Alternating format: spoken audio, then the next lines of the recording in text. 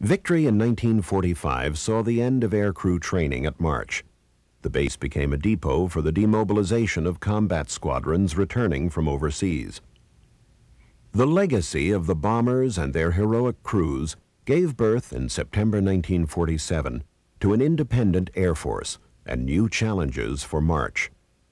The Air Force's first operational jet fighter, the Lockheed P-80, saw service at March beginning in 1945 with the 412th Fighter Group, and later with the famous 1st Fighter Group.